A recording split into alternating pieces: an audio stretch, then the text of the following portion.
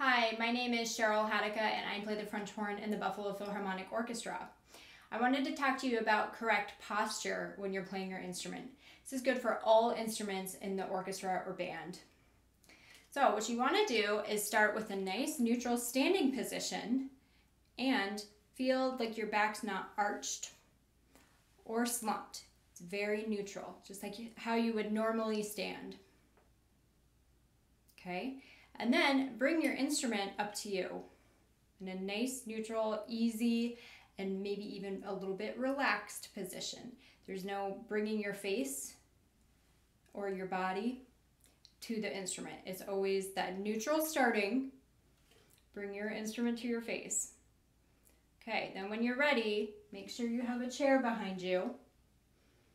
You can casually and easily go down into that chair, and you're keeping this same exact back position. Your upper body stays exactly the same. The only thing that changes is your hip joint, right, and your knees. So again, we're still bringing the instrument to us and we're ready to play. All right, again, we're checking that our back isn't arched. We're checking that it's not slumped. It's that same neutral position from standing.